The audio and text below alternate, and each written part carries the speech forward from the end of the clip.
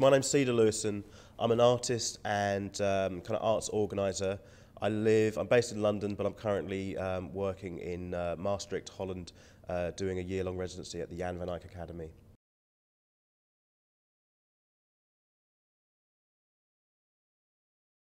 So basically, so thanks again for asking me to do the interview. I'm really happy to do this interview.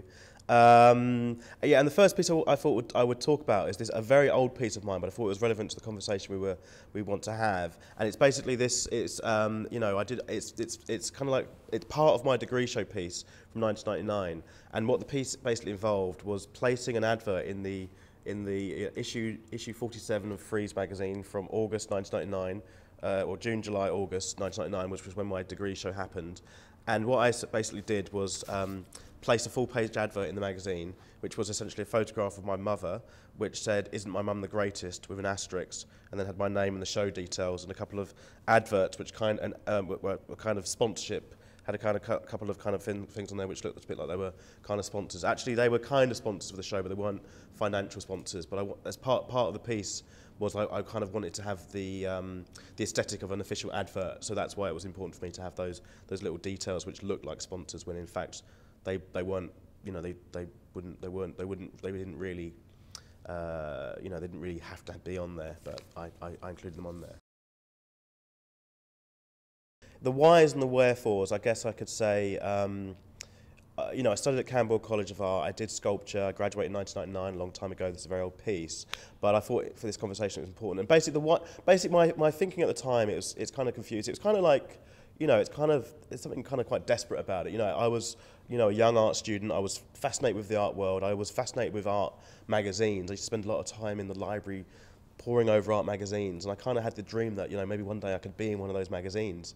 And I was very inspired by, you know, Jeff Koons and it's, I think Linda Vangelis did a famous advert in the magazine, and I kind of liked the idea. There were these adverts. There were the adverts that kind of had some kind of art historical weight in art magazines, and they almost felt like artworks themselves as opposed to adverts. So I was interested in the idea of an advert being an artwork, but also the idea of an artwork. I had the idea that no one was actually going to come to my degree show. I was like, you know, it was like, in reality, no one's going to come to this.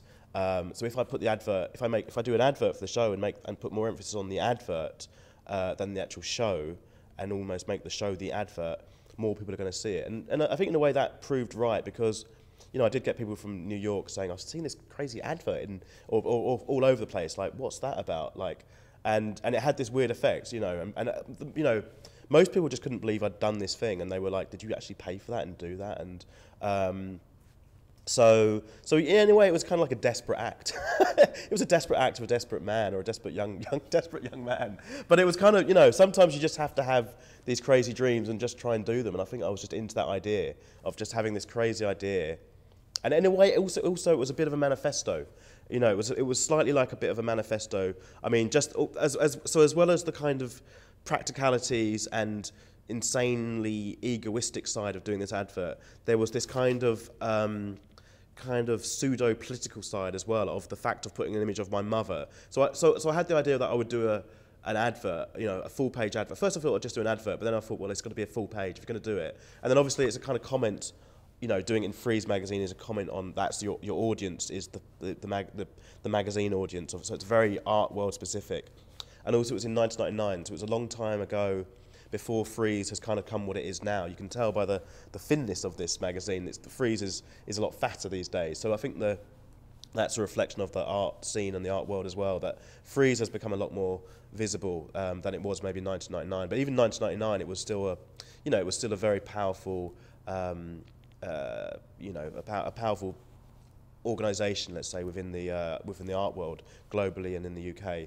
So once I decided I'm going to do this advert, then it was a question of, well, okay, well, what's the image going to be? What am I going to say with this advert? Am I just going to have a text or photograph myself? So as I said, because I was quite fascinated and obsessed with always flicking through art magazines at university in the library, you know, all the magazines at the time, Art Forum, Art Monthly, Flash Art, Frieze, whichever others there possibly were. Make.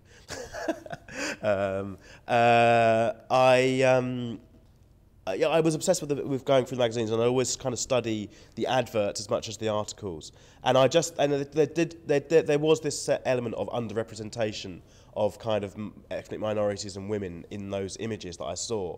And so I kind of thought it would be funny to do a slightly po-faced image of my mum saying, "Isn't my mum the greatest?" with an asterisk, and it was kind of obvious. It felt to me that it was obvious that, you know, she's probably going to be one of the only kind of black women that's kind of a big image in this magazine, and as it turned out, she was. I think there may be a tiny image of someone else, of another black person in this magazine, but it's very, very rare. And because I'd been through so many of the magazines, I know I would just go through every issue and never see any of that. I mean, but now I'm sure that would be totally changed in 2014 to a degree. but at the time, it was very obvious to me. But it was very obvious to me. But maybe I wasn't sure it was obvious maybe to the audience. But a few people said they saw the advert or the piece, and the message was obvious. But to me, yeah, that was a you know. But it was very po-faced. It wasn't like a serious political point, because it wasn't like I wasn't really trying to make some kind of big flag waving point. But it was just like the whole thing was a little bit of a slightly tongue in cheek. It was just all so ridiculous that I thought I'd do this slightly ridiculous, partly political statement. But even though it was slightly jokey, it wasn't. It was also, I do believe that, you know, I did believe the fact that there would be no, you know, and I was conscious of the underrepresentation as well. So it was half and half in a way.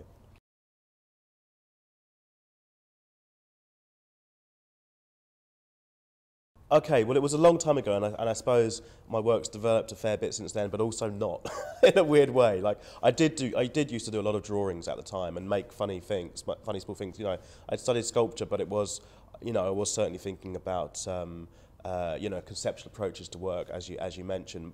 Maybe not so much Dan Graham, maybe more people like Sol LeWitt or Donald Judd were my kind of slightly influences, but also, yeah, a little bit Jeff Koons, but also, you know, it was the late 90s, so there was also, you know, and I was in London, so there was all the stuff happening in London as well, the young British artists or whatever, but also alternatives to that, people like Bank or I can't remember who else was around. So, but you know, slightly more underground artist-run spaces type things.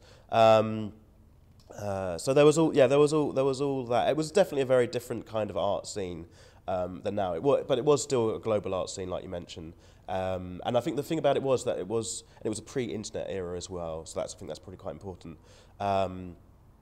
So your sense of a global art world almost did come through looking at the magazines. You'd see an advert for shows in New York and you know, shows all around the world in Europe, or you know, occasionally in Africa, maybe, you know, very rarely, or something like that. But so you did have the sense that the magazines at that time did almost represent the global art world, probably more than a lot of other things, actually. But now that's totally changed with the internet, and well, probably mainly the internet. That gives the sense of a globalized you know, world and art world fitting into that. So yeah, I think, like I said, that was just one way of tapping into that. But I did like the fact that you were almost, as you kind of hinted at, kind of creating a multiple. So the magazine was a multiple. It wasn't really clear where the objectness of the project lies or lay, or whatever. You know, if I can always, it doesn't really matter if it's this magazine that I'm holding now, or I can always go to a library and pick one up, and so everyone can actually have access to that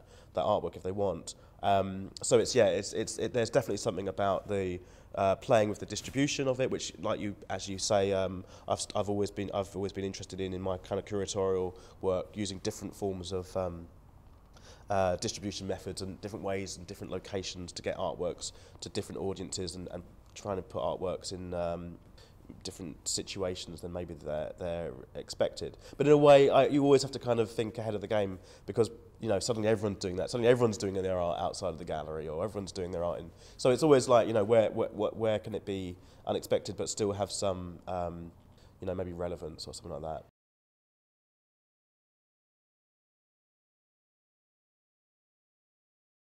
I think it was received. You know, I think it was perceived fairly well. I did quite well off of my degree. I did a couple of shows fairly recently after doing my degree, and, you know, I'm still in the art world somehow. So I guess it, you know, like it was a little bit of a manifesto. It was a little bit of a kind of advert saying, you know, I'm here. you know, watch out or something. But I don't know. I don't think it had an instant effect. There was no instant effect. But I think it, you know, I think people did see it. But you know, but also it was also totally obscure because no one would have known who that person was. The majority of people that saw that advert. So, I you know, I imagine, you know, it was a bit like kind of maybe a bit of a ripple effect. But you know, it's hard to quantify. But I think it did give some element of some seriousness of intent, maybe. This is really a new set of drawings that it's really fresh that I'm working on right now in my studio in Maastricht. But I thought again it'd be quite relevant for this conversation. Basically, what I've been doing is I'm lucky that I get to travel around a fair bit, and I've been to a few art fairs recently, and I've been looking at basically what's the work that's come out of is I've been looking at artworks with kind of modernist artworks from the kind of modernist tradition, which kind of have some relevance or reference to kind of African history somehow. So that's the main strand of it. So it's kind of modernist artworks which relate to African history. So they either or works which you might say come from African Diaspora, to kind of use one of your phrases. So it's either the model. So it's, you know, it's usually so it's, you know, a typical example would be well, let's look at this Picabia example. But you know, you've got Picabia, a French artist, but he's drawing African models, or you know. So it's basically looking at how African history or African aesthetics influenced modernism, but maybe didn't always get the credit for that. But that's kind of where it leads to. But it very, very practically, what I'm doing with these drawings is literally kind of remaking the drawings or the images of these modernist artists that I see when I travel around museums or art fairs, and I photograph them and I redraw details from them, but then I draw them virtually all in black with quite heavy shading, so it's quite hard to make them out. So they almost look like negatives or wood prints, so it's quite hard to make them out, but it's very new, so I haven't really shown them to many people yet, so I don't know what the reaction is going to be to them yet. But in my mind, I'm you know, I quite like the images because I quite like the way they're almost quite hard to see, and I find the subject matter quite interesting, you know. And you know, obviously it's a bit of a criticism in a way of that history, but it's also, you know, there are actually artists that I admire. I'm a big fan of Picabia and I'm a big fan of Picasso, but in a way I feel like a bit of a vampire, like going back through history and then retracing these images, and then somehow I feel like I'm reconnecting with the models and the subjects in those artworks somehow. So there's something slightly vampirish about it, and somehow traveling through time and just reassessing those things. But again, I don't want to be like didactic with the works. They're not meant to be like telling anyone off, or, you know, it's not like, you know, the bad boy Picabia, you know, you racist. You know, it's not. That's not the message. It's more for my own. You know, it's just a way of exploring what influences were there, and what were the influences, and what were maybe some influences which haven't been fully acknowledged, but also just a new way of creating an image.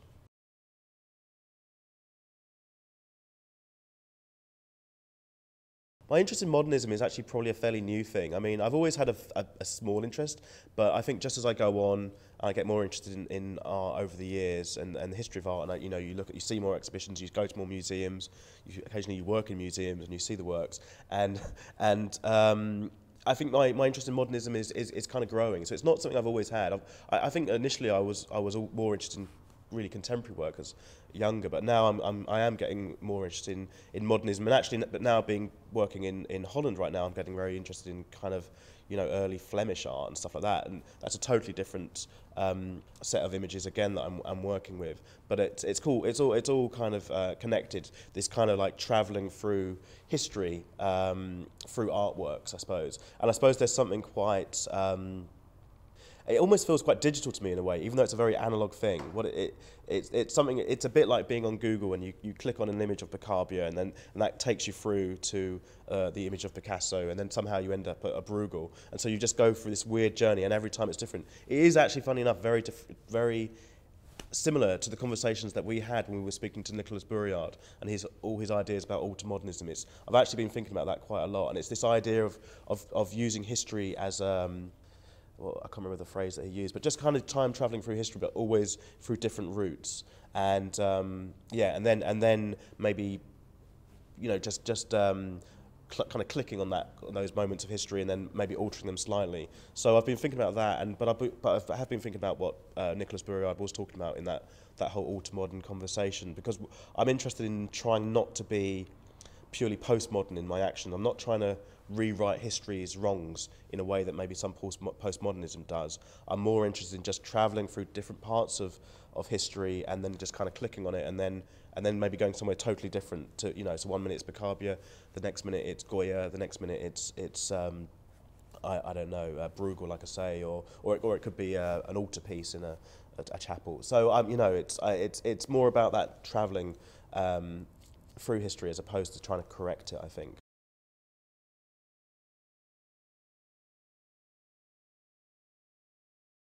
Yeah, okay, that's an interesting question, because I come from more of a sculptural background, and in a way, we'll get to talk about woodcut in a minute, and in a way, and I always do a lot of drawing, so I guess I'm more interested in drawing than painting, because when I do two-dimensional works, I'm always, in a way, trying to deny a kind of handmade or unique element to them. I always like something that isn't necessarily, you don't necessarily see the hand of the artist in, the wood prints are a classic for that. So I'm always interested in the idea that you can't quite grasp, again, where the object is. Like with a woodcut, is the work in the plate that it comes from, or is it in the print, or is it unique? But more specifically with this drawing, or this series of drawings, they are more directly kind of painterly, you could say, or they're more clear cut.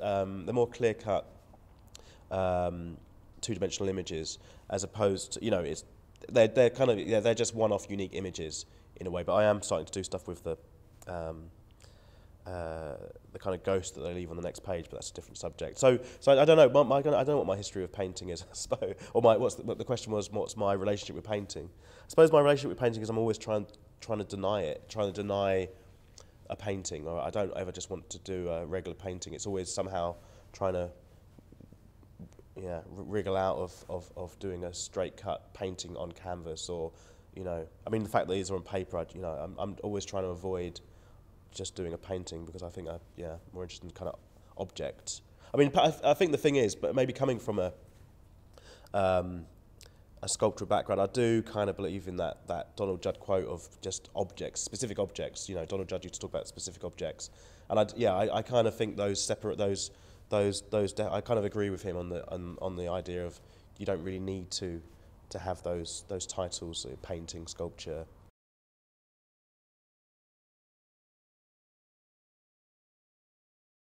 I think it's a good question, and I am certainly, definitely through my curatorial or arts organising works and writing research, like you say, I definitely am interested in popular culture, and not necessarily actually popular culture, but more different formats and different ways of distributing artworks, I suppose, and sometimes that crosses over to popular culture. Oftentimes, probably more often than not, actually, it's actually incredibly obscure, and incredibly obscure and small-scale projects that I do. I do many more projects that have very small audiences, but occasionally I do projects which have very big audiences. But the projects are usually the same, or the ideas are usually the same, but it's usually to do with various bureaucratic issues as to the how those audiences come about. So, but I guess there is I think what I'm trying to think about a lot these days, and with this year I'm doing in the Anne van Eyck, is how my curatorial work and how my studio practice, how they cross over. So I'm really trying to spend a lot of time doing that, and through that I'm making a lot of my own work. But I am interested in organising projects. I am interested in different distribution methods of artworks and projects, and I am interested in different audiences. But I always think about it in lots of different ways, and I don't necessarily believe in just forcing lots of art on the public who don't necessarily want it. But I do believe that art can be amazing, if when presented in the right way. But I think for these drawings, actually, I haven't really thought. They're just sketches right now in a book, and quite possibly where they will end up will be in some kind of publication that potentially will be distributed, en masse through some kind of publication or magazine or something like that. So the presentation of these drawings will be an element that will hopefully come into the work when I've finished making the drawings. So it kind of it's quite linked in a way to the magazine advert. It's still a similar idea of how to distribute works to different people, and then again you'll have that same question if you turn those drawings into a magazine which is given away for free. You're kind of messing around with the economy of everything and stuff like that.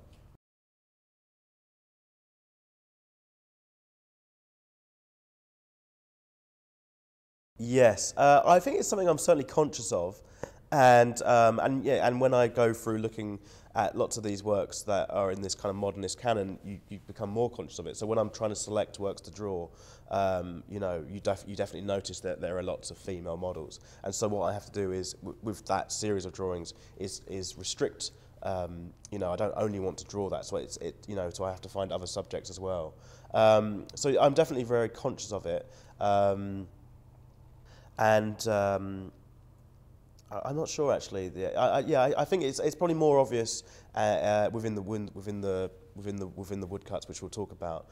But no, I'm certainly very conscious of gender in various different you know, projects I do. I think I think that's probably what I would say.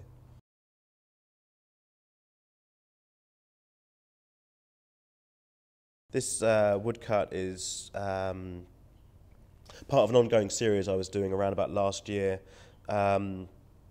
where it's taking different elements and different visual styles, different languages, and trying to place them down. I mean, place them on one picture plane, I suppose you could say. Yeah, there's various elements to it. There's the figurative wood carving element, which are the kind of the blue figures, and the yellow elements are wood carving, and the background is painted red. So so you've got this kind of pictogram style or logoistic almost style imagery, which are kind of aiming to, yeah, almost suggest the narrative, but not necessarily give the narrative away. So the idea is just to, yeah, suggest the story, but not like have a completed story be told. And then what else can you add to that? So yeah, so you've got that's the visual, let's say the figurative side of it is this kind of narrative, but also to me that's always been very important. It's quite strong in this work actually. Is also the colours as well. You know, the fact it's, you know, yellow and red and blue. It's kind of like they're quite kind of very modernist, traditional kind of modernist, almost distill or something like that style colours. And so again, it does hark back a little bit to some ideas of Donald Judd and this kind of colour theories, and how different colours when placed together kind of create a meaning. And I mean, I've always been interested in the idea of colours kind of creating meaning. So to me, at least, the colours kind of should suggest as much of the narrative as the figurative elements. So yeah, so that you've got the red and the yellow, which is kind of quite a jarring colour combination, and the blue, and then you've got these kind of there's a kind of silver backing with this kind of voodoo graffiti kind of drips, kind of my own kind of experimental language, which I was kind of playing around with at the side. So again, at the time rather, and so again, there's a kind of contrast between this super graphic hands off language of the figures, and then these kind of drawn drippy elements, which are and then the background red as well, which is obviously very handmade. So yeah, I think that's already quite a lot to be going on, I think, in the image. And then also, I think the scale of it as well is quite a unique thing, because they're quite big wood carvings as far as wood carvings go. So I think for me, the personal challenge of making these quite large scale wood carvings was yeah, the challenge of that is kind of part of the process and part of the work really, and it's something I'm still experimenting with. Okay, so I guess that for me the woodcuts again always very much relate to the drawing. So it starts off with the drawing and the images, and the drawings kind of have these different strands, whether they're drawn from reality or life, or drawn from art history sometimes, or just drawn from images I'm interested in that I just look up on the computer and do this time travelling thing or whatever. So they start off with these drawings, and they get transformed very simply into wood prints that get carved out, and then they get kind of hand printed, usually with the help of someone else, because they're quite large, and they get hand printed, hand pressed on paper usually. So it's quite a kind of, you know, there's quite a few sequences in the process. It's quite a process-based thing to do. The drawings are very quick. It's something I often talk about. The drawings are very quick. Often everything I do is quite quick, all the different processes. But in a way, what the woodcuts kind of came about through doing lino cuts, which turned into woodcuts. And it was always a way of trying to somehow slow down this process. And I think there is an element of slowness that maybe comes through in the woodcuts, which doesn't necessarily come through in the drawings, because the drawings are actually usually much quicker. So there's that element of trying to slow the drawings down. And actually what I should say as well, which I think is probably quite an important thing, is that they are very deliberately kind of analog. Like, they're really antiquated. It's kind of like just something that it's like vinyl records, you know. It's just like there's no need for this. But there's something just actually quite pleasurable in maybe doing it. And I think people do appreciate that when they see it. That somehow people do connect the fact that this is a very old process, almost a slightly pointless process, in terms of the making, where it's made, but there is just something about the handmade, you know, almost the surface of the print of the wood and the image. It's almost, you know, it's probably something that, I don't know, Greenberg might have talked about or something like that. Just this thing of the surface of the image that's so different to you know, something that's digital, that I think is worthwhile pursuing, particularly now, actually. So it's something. It's kind of like a gamble. It's like I'm doing this gamble with myself, and I'm you know, I've got nothing against digital processes, and I could easily be doing those projects because I have interest in there as well. But I've decided to focus on this stuff, which seems to be a kind of dying process or medium or whatever, because I think maybe in 20, 30 years' time, they're somehow still going to look like they were made in 2014, but you know, but somehow strangely, that hopefully still have some kind of aura around them.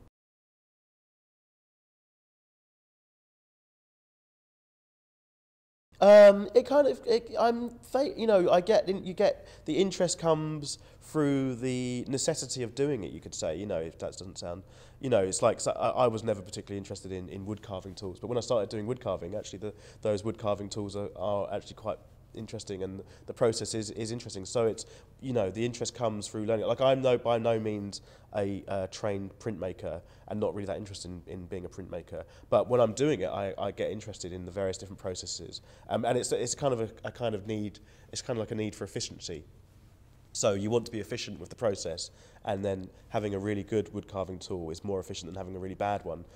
You know, so the interest in craft comes through wanting to be efficient.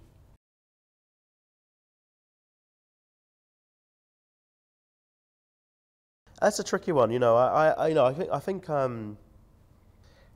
it's just really difficult these days. I mean, you know, I think I probably was interested in subversion, and I am vaguely interested in subversion, but it's just, you know, I'm not sure even how you can be subversive anymore.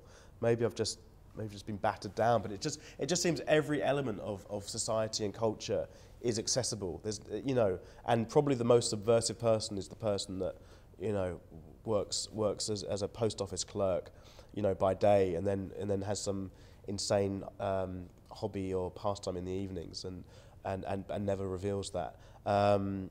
If that's, you know, maybe I don't know where subversion lies anymore. I think I was interested in subversion, but it just seems like I'm just not sure where it exists anymore. But it seems it's just maybe it's this idea of subcultures, you know. It's hard to think of subcultures anymore, because everything just gets consumed and becomes repackaged. So I suppose my interest in subversion, if I am still thinking about it, is how can I fit into that world, and you know, what do you want to do in that situation, if that makes sense.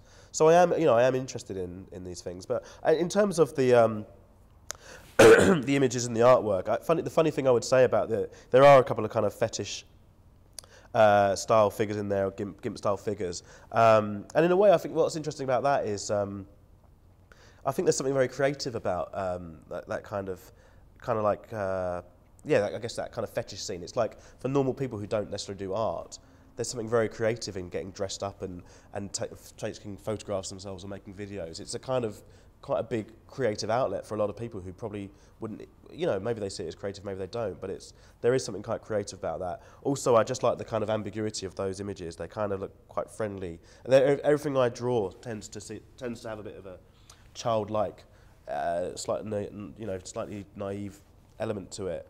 I remember once I did a show which had the same figures in it, and there was a kind of kid that came along to the opening, and I think he or she, I can't remember, was kind of pointing at the images, and I think my friend's parent was saying, "Oh, look, it's a rabbit man," and it's kind of quite sweet, and I am very conscious of that stuff. I kind of want kids to be able to like my work, actually. I think I am certainly interested in artists like Basquiat and Keith Haring, and obviously I've got a big interest in the history of graffiti writing and of street art, and that certainly comes through in a lot of the works that I do. More so perhaps in the use of materials. I use spray paint, I use dripping pens, I use a lot of the materials sometimes, and people often look at my work and compare it to Basquiat. But I'm also as interested in German expressionism and those artists from there. I'm as interested in George Grosz as I am in Basquiat, So I think the influence is equal, and I suppose there is I would kind of argue that there's as much influence or interest in all those different histories. Maybe it doesn't come through, but also I think there's the difference between what I'm doing and artists like Keith Haring and Basquiat, who I massively admire, is there's a certain element of kind of a fake expressionism, whereas I think Basquiat, and not so much Haring, but Basquiat certainly was kind of, I think at the end of the day it was kind of authentic. Potentially, I think it was kind of authentic. But you could probably say, I mean, he was a kind of a star, he was this kind of rock star artist, but his work, when you look at it, I don't know. Maybe he's questioning the idea of maybe he's questioning the idea of authenticity, but I think I'm questioning it at another level. I mean, at least with a Basquiat, you kind of see his hand gesture. With mine, you see sometimes my hand gesture, but also you see it's a print, and the woodcut print, the way that it's done by hand, it gives an element of expressionism, and it seems expressionistic and it seems emotional, but actually there's no emotion there, and I don't actually even have to make it myself. I don't actually have to do that printing bit. But whoever does it gives this sense of emotion and expression. So there's just that further layer of remove with some of those prints, I think, which I would say was maybe the big difference between me and those modern and those postmoderns.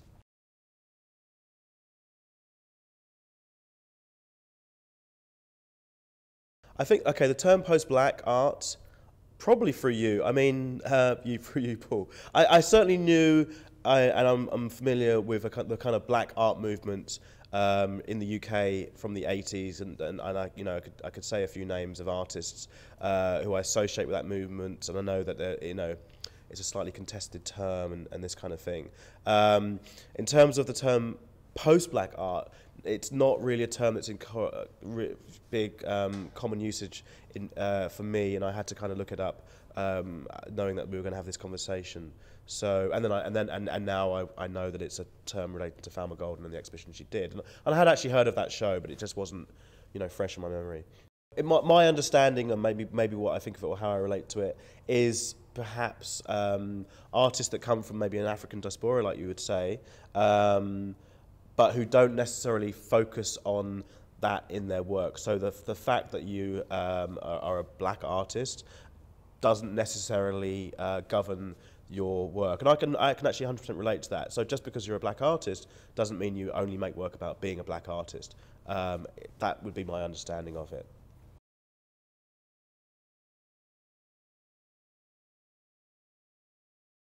I think it's certainly a very different history in Europe and in the UK than it is in America. It's such a different structure. Even though we do live in this global community and global world and global art world, I do think there's a really different context for artists working in Europe and in the UK, particularly.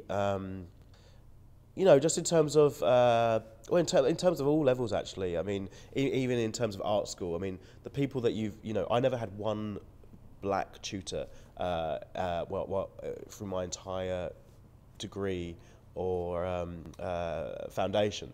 So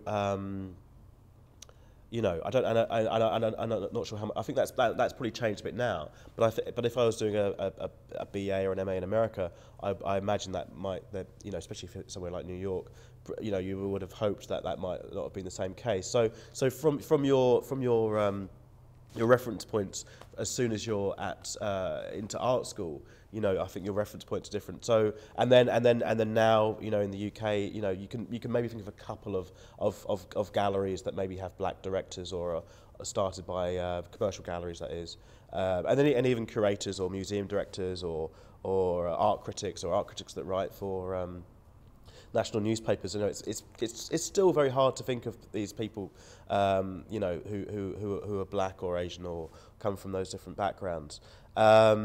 And I think, but it's easier for me to think of those people in similar positions in an American context, actually. So I just think the whole point of reference is quite different. You know, basically what I'm maybe saying is it maybe feels like if you're an American artist, there is potentially an audience out there. Whereas if in the UK, it feels like you're not necessarily, you know, there is maybe an audience, but it's maybe harder to reach that audience because, let's say, the guard dogs of the culture are not the same. I don't know if that makes full sense, but so yeah. So I think it's a very different context, but that doesn't mean it's not worthwhile doing. And I think in my work, maybe it's, you know, I am obviously thinking about a lot of these issues, but not only I'm not only thinking about those issues. I'm also thinking about, you know, homeless people in Bruegel, you know.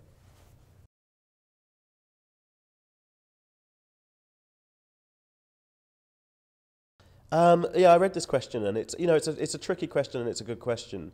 You know, that should we define art by race or gender or stuff like that? And I don't think, you know, it would be terrible to have a wing at you know, the National Portrait Gallery that was the black art wing or the woman's art wing.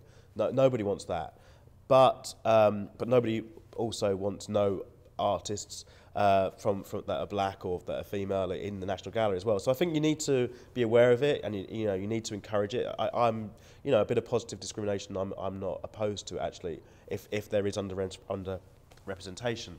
But I think you don't want to it doesn't, you know, I think you don't, you know, I don't think you need to kind of segregate it out as well. So I think that's probably answered that question.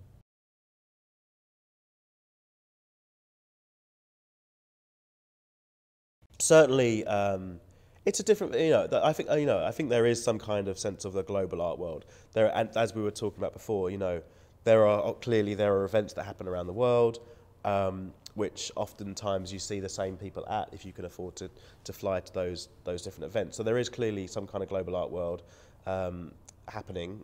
But even the term art world is a slightly term I could probably maybe have some kind of contentions with, but for the time being I won't bother. But yeah, there is some kind of, you know, there is a global art world, and there are these big events, these mega events, and art fairs and biennales and big exhibitions that happen and publications, and then also the internet now as well, like I said before, all adds to this sense of a kind of global, you know, community in maybe the loosest sense. But then I think what's more interesting is actually that there are different kind of layers to that. You know, you don't necessarily have to actually be flying around to all these glamorous things or, you know, be super rich to partake in that, because you can actually just communicate with people online, and it can also function at a much lower level and post people things. And I think and actually maybe it's as interesting or equally as interesting to be able to function at a real low level and not have to be able to afford those flights all over the place and still feel like you're in some kind of communication that's taking place, you know, outside of your village, let's say. But I think that's always happened as well. I think that, you know, I feel like I've always kind of had pen friends or been in touch with people around the world, and I've always had that curiosity to travel, and I think a lot of people have.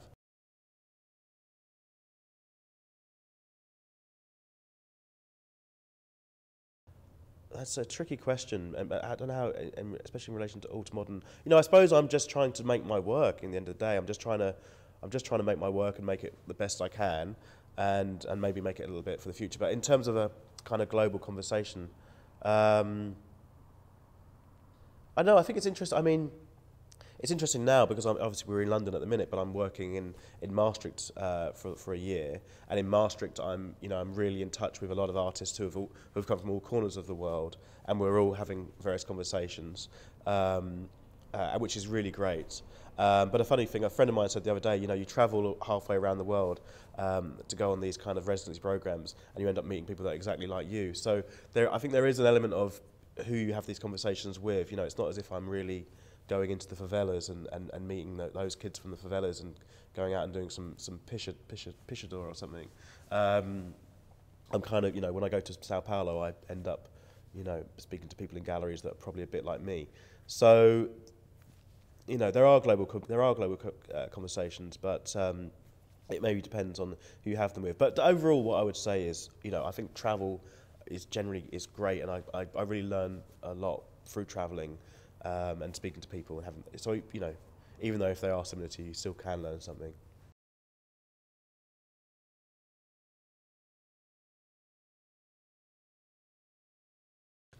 Yes, I've been involved in a couple of biennales and art fairs. Actually, yeah, I've got a lot to say about that, I suppose. I mean, I've been involved in a lot of different sides. Actually, I've been involved as an organizer of a biennale as a kind of some kind of curator, and I've probably participated in a couple as well as an artist. And also, I have been involved in some art fairs, participating in panel discussions and so forth. Maybe a little bit selling work, but not so much, or at least having work on the stands. And then, but more recently, actually, in the last couple of weeks, I've been going to quite a lot of art fairs, just as a viewer, which I often do as well. But then also, it's been feeding back into my work because I've been looking at, like I say, these modernist artworks and kind of taking photographs. So I'm starting to use the art fair almost as a kind of a material to draw from, actually, and that's kind of proving quite interesting.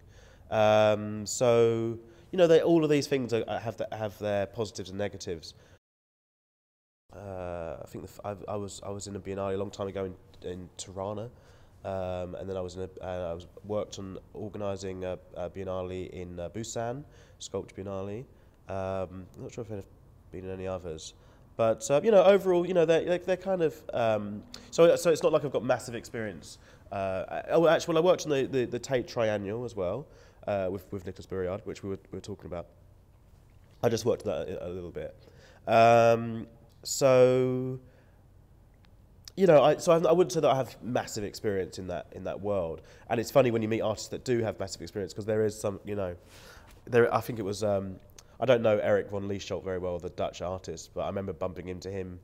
I think it was, if you ever know him, he's kind of a funny guy. And I think it was in Busan, actually, that I bumped into Eric. And he'd lost his wallet and he'd lost his passport. And he was like, you have to lose your wallet and your passport the first thing you do when you get to a biennale, and just be totally lost and confused for the first 2 days. But that's maybe Eric. But I think there are some artists that are professional kind of biennale artists, and that's all they do, and they've probably done 50 or 60 biennales and triennials and all that kind of stuff, and that's a whole, and that's great for them, and that they're on a kind of constant junket. But I'm not like that at the minute, I suppose. Though I wouldn't I just want to make every project as good as possible. But that's in terms of being an artist in those types of shows. And then in terms of organising them, yeah, again, it's quite limited experience, but I've done a bit of it.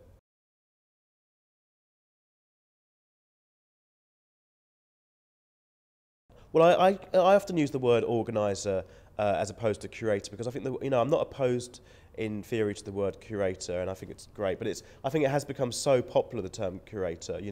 I think Sainsbury's have got a curator for the cheese section. So it's become such a trendy, zeitgeisty word. And I'm actually very interested in the kind of history of curating, and I love those books that Hans Ulrich's done. So I'm actually very interested in it. But still, I think in Europe they much more use the term exhibition maker. And if you say secretary, for example, it just doesn't seem as glamorous as curator. So if you're a curator, it's kind of secretarial work, really. You're making phone calls and trying to borrow artworks and book people's flights and stuff. So there's all different. But I think the interesting thing about curating and the term curating is the meaning has kind of changed from being a kind of curate or someone who looks after a collection, essentially, I think, to now kind of anybody who organises any set of things from a Flickr account or cheese or whatever. So, and that's probably a good thing. It's probably good to embrace that. And I think, for example, Hans Ulrich Obrist, who's probably the fountain of knowledge, as far as I'm concerned, in terms of the history of curating. I think he very much embraces the constant shifting of the meaning of the word curating. So, probably best to follow him on that one. But personally, I often just say organizer because it just seems a bit more humble. But no, I think as well as having this kind of new media glamour associated to the term curator and the practice of it, there's also a bit of a kind of suspicion and begrudgment amongst artists and various people to curating. They think that somehow taste or whatever is being imposed on them by these curators. And there may be an element of that, but I'll often argue the case for the curator, even in trying to be fairly neutral about it. Just that it's important often if an artist is working with an institution.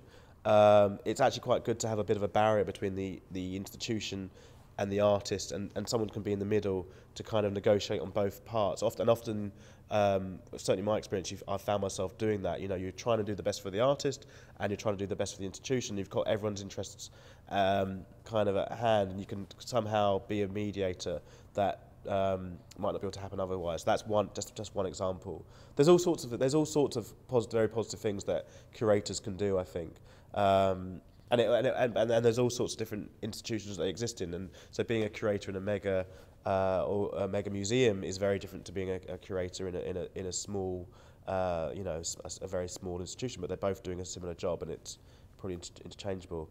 So here's to the curators, like yourself.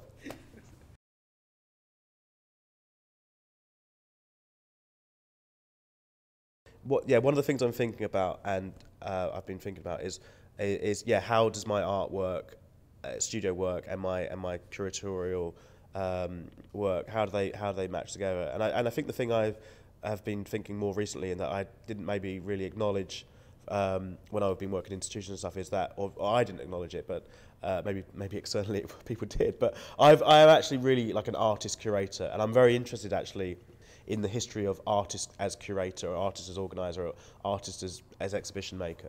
And in a way, that's always what I've been doing. And I've always actually approached the organising projects I've done very much as an artist, and that's somehow why maybe why my projects have always had a bit of a different bent to just strictly institutional curators. But sometimes I've actually been in an institution, so I've been in a unique position to be a kind of artist curator, but with an institutional position. And I guess I still manage, and now I've done that a few times. I still manage to do it, but I still think I'm always been an artist first. And I studied fine art, and so I've always been an artist first, and I always approach projects as an artist, I think, and that's maybe the unique thing. But now the question for me is how to pull it back and actually allow my own work to exist within the projects I've been doing. So that's what I'm spending time thinking about. But because I would never, for example, claim my curatorial projects as artworks, and I think that would be terrible to do that, because I think a good organizer, curator, exhibition maker, your job is almost to be invisible and allow the artworks to talk and really do the best thing for those artists and really help those artists achieve maybe a project that they couldn't do otherwise. So, and that's never going to happen if you're trying to be an artist as well as that. So you kind of have to remove yourself from the process. So yeah, I guess I'm trying to bring it back round a little bit, and I think maybe I need a curator to help me with that, yeah. But actually Jan van Eyck is being very good at helping me think about those ideas.